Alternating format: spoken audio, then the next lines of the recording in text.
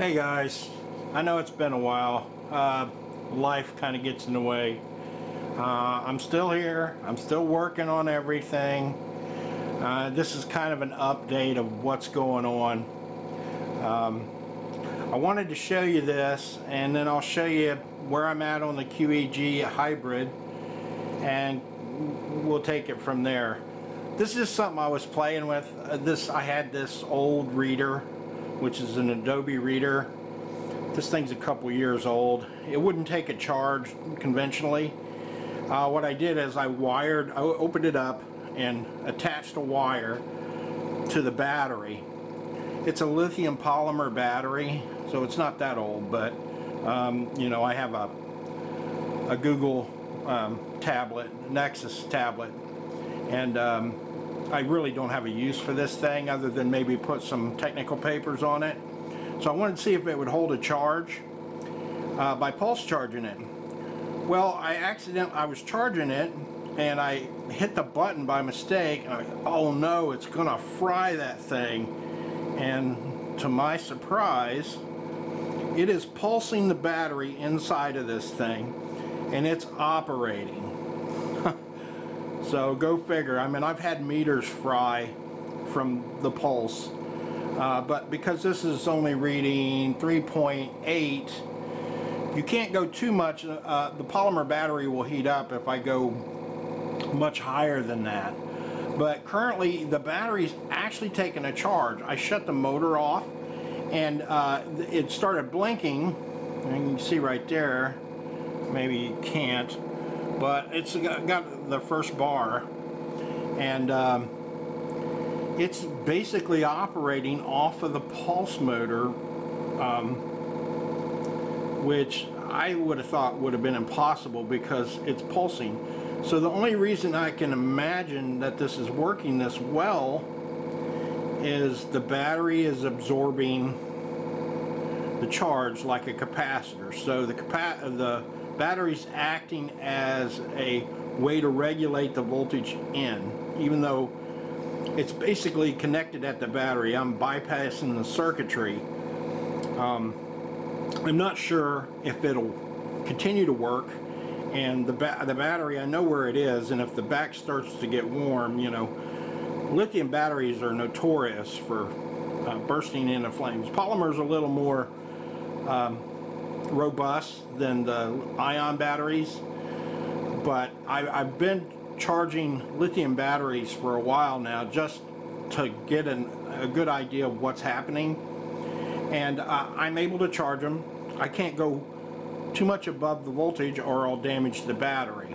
Right now this is charging, but it's also using the power to operate the device, which is a new thing for me. So I just wanted to show you that. You know, it's not much. It's a old junky reader that's probably not worth 20 bucks, so nothing gained, nothing lost. But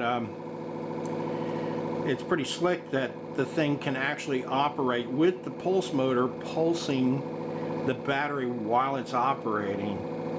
I just thought somebody out there experimenting with this stuff would want to know that. So basically it's running at the lowest speed possible on that pulse motor. So, and now the other thing. Now the QEG hybrid, it's come a long way since my last post, but I've been trying to work this out. Now I've had it up to 100 volts. I haven't got the bulbs to light. I think my biggest issue is the size of the core is so small. Yeah, it's real finicky. I got it up to 100 volts and the thing collapsed. The voltage just collapsed. So whether or not this is going to work like the QEG, I'm really not sure at this point. I've got a lot more experiments to do. I put a high voltage probe on it. It's externally grounded. I have a heating element to dissipate the caps, which are in this right here. I showed you how to create these caps, and I've got 3 of them connected in series, and then the 3 connected in series are in parallel. So it's only rated at 6,000 volts for each one of these. I could hook it up 612 if I wanted to, but basically this is just a way to test this stuff without worrying about damaging some valuable equipment. So it's got the step down transformer on it, and let me show you here what's happening. This is the DC motor, and this is reading the amps on the motor, and this is reading the volts, the DC volts on the motor. Now I used a big cap to catch the back EMF, which stopped it from heating up the negative wire. So that was resolved. This is a motor actually out of a lawnmower. It's a 120 volt motor. Hang on a minute, I'm going to shut this off. I don't want to actually have it blow up in the background. So, okay, and this is the DC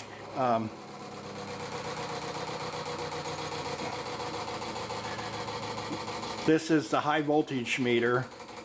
This is for that. Now, I'm not even going to worry about that right now. But what I did do, and I might have actually damaged it, but I wrapped a large wire, magnet wire, in the front and back of each one of these, and it's wired in the same direction as the core, which would give me a secondary that hopefully I can just at the very least be able to read voltage off of. The problem with this high voltage probe is when you're in the lower scale before it energizes, it don't really work that well. So it's not useful unless it's already operating at, you know, 6,000 volts or so.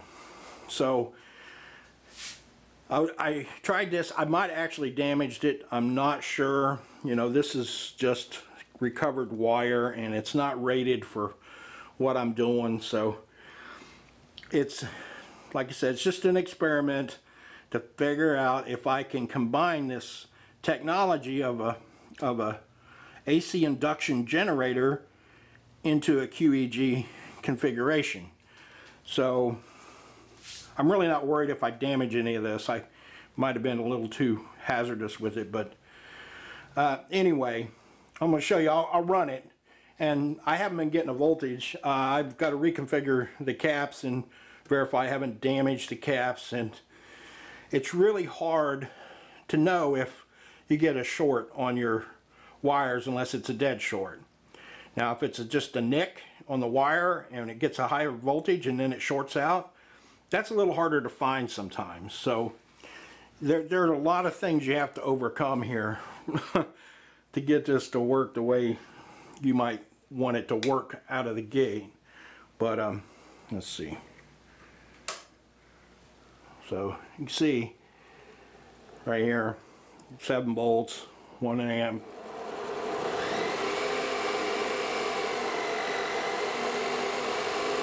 So the way this motor is configured, it's only running a few amps. So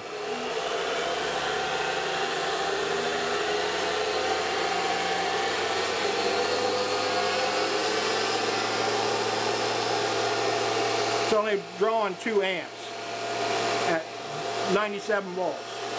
I don't want it to actually energize right now, but I want to show you what's going on. So that's kind of where I'm at. I've still got a lot of experiments to try with this, unless I've actually damaged it. Hopefully not, but that's kind of where it's at. We got a spark gap down here, and a way to dissipate the energy so I can work on the cat box. So that's kind of where that's at right now. And if I have some actual results that I'm pleased with, I will be posting it, guys. I don't hold none of this stuff back. Never have. Don't plan on it. I'll always post it and let you know what's going on. Now, because I did get a good response in the beginning, I believe this is possible to make this work like a QEG. Now, the core being a 1/2 inch wide, that could be an issue. So what I'm doing is this. This is a 3 horsepower, was a 3 horsepower motor, and because my windings are similar to that, they will be wound this direction, and each one of these is a phase. So you alternate the direction you're winding based on these little fins on your AC motor. That way you can group them together, tie them together at the end, and generate the power you want. Now I plan on putting a secondary on this down here at the bottom. So this is going to have grouped windings that'll be in the thousands of turns, just like the QEG. But this is going to be driven by the new pulse motor, the large pulse motor you guys probably have seen the videos on. The new pulse motor it's got 32 magnets, and it runs in a north-south configuration. It's very efficient. I'm basically changing the design right now, and I will be mounting it back on the cart when I get it done. But basically it's these rings with the bar running across it. You can see there's all my coils for the motors. And I think this is going to be interesting. I plan on using these control chips from CRTs. They're rated at 20 amps at 1600 volts, I think. It might be less than that, I'm not sure. But basically the energy coming from the motor is going to hit this toroid. This is 1 ohms and 2 ohms. This is from a step converter that converts from 110 to 240 at 50 hertz. So what I want to do is run out of the motor in the pulse side through this toroid, then go back to ground in the same set of batteries.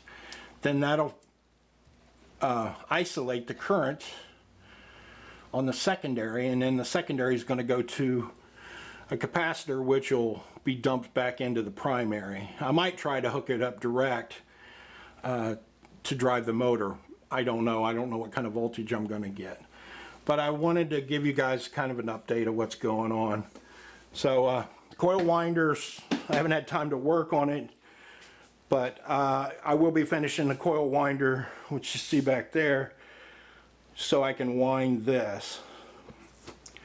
Now this principle that we're using here, this is just like an AC induction generator. Only difference is you are breaking that magnetic field that's generated by it being wound through here, which directs the magnetic field this way. By wrapping it like this, you're driving that magnetic field around the ring, just like a QEG. And that pretty much should be the key, because this thing, it made power at 500 RPM. It made 240 volts at 500 RPM. But at the moment it energized, it became a 3 horsepower motor that I had to overcome the torque being generated from this motor being energized. So I'm hoping this will allow me to tap that energy without generating that torque that all generators suffer from when they're under load. The wires become a magnetic field. Even ones that don't have a metal core become a magnetic field, and they tend to then latch onto the magnets and drag the whole thing down. So, you know, it's never easy, guys. What can I say? You do what you can do, the best you can do, and let everybody know, so maybe somebody else will have another idea to contribute. That's what open source is all about. So that's kind of where we're at. And yes, the tablet shut off. Let me see if it shut off because, nope. Okay. All right, well, that battery didn't take a charge. It wouldn't charge. Doing it this way, it is charging. So I guess that's all I got for now. Look for some more videos soon. I have been shooting some stuff, but I haven't had time to edit anything. And until I have something groundbreaking, it's really ridiculous to try to post while I'm doing the research. So for now, this is Technomancer for 0 Point Fuel signing out.